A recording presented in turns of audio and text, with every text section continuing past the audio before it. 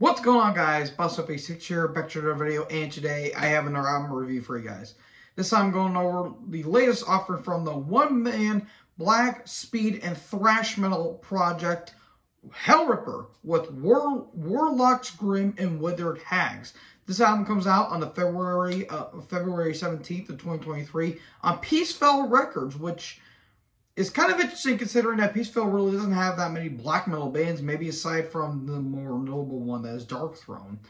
Now, this is a one-man project, though this has some session musicians in here.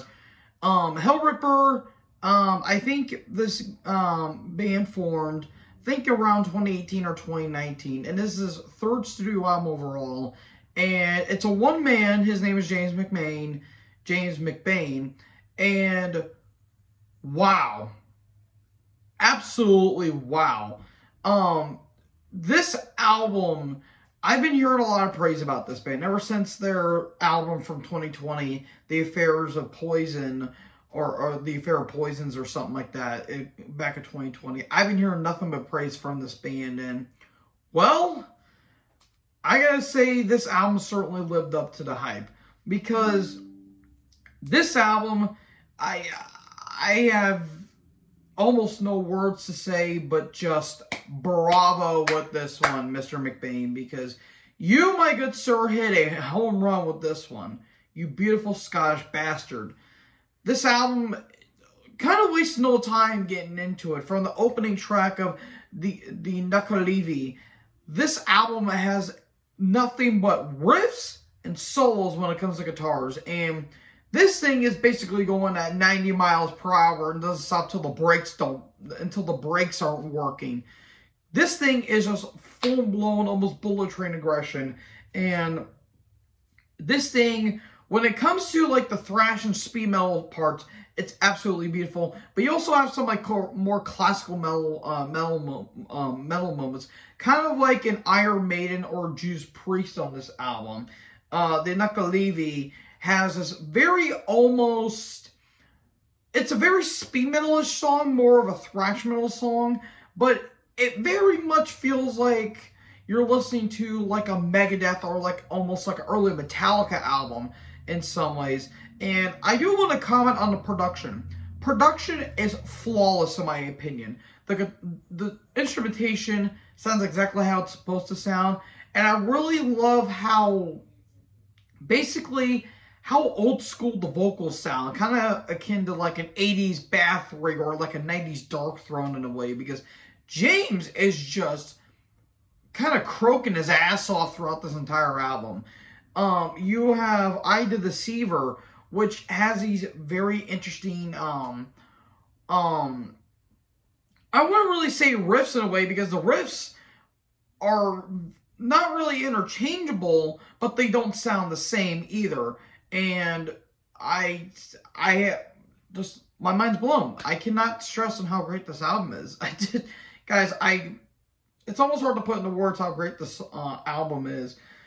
But I the Deceiver is just very in-your-face aggression, and in some ways, this album also has some like epic moments on the Nakalevi, and especially on the last 8-minute, on the last track, which is Meister Storeroom Worm, which is, I think, from what I've heard, this is the longest track they've ever done.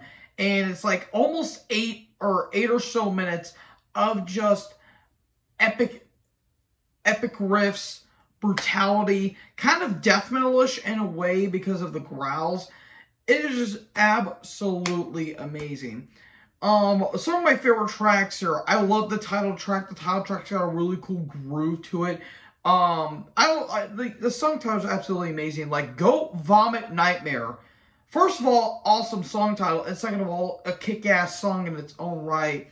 It's almost kind of got like a Slayer, almost like a Testament vibe on it. But the one track that really stands out is the Cursed Carry-On Crown, which that is very much a Razor song in some ways. And you also have some like more speedy moments, more like akin to Motorhead, like on the Hissing Marshes.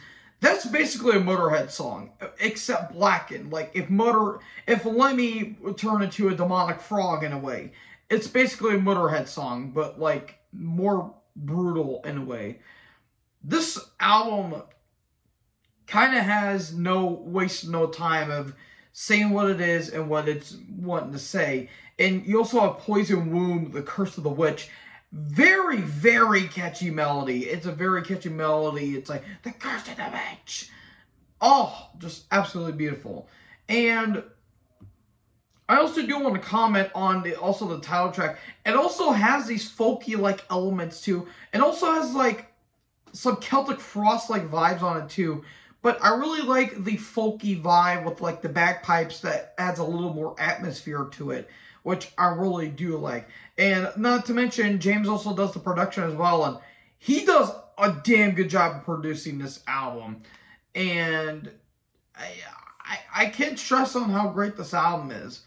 I know I kind of didn't do that good of a job talking how great this album is, but folks, this is one of the few albums I say I have nothing else to say but really check this one out. Overall, as much as I love Sing with Sigabog's Homicidal Ecstasy, this beats it. I'm giving this an A+.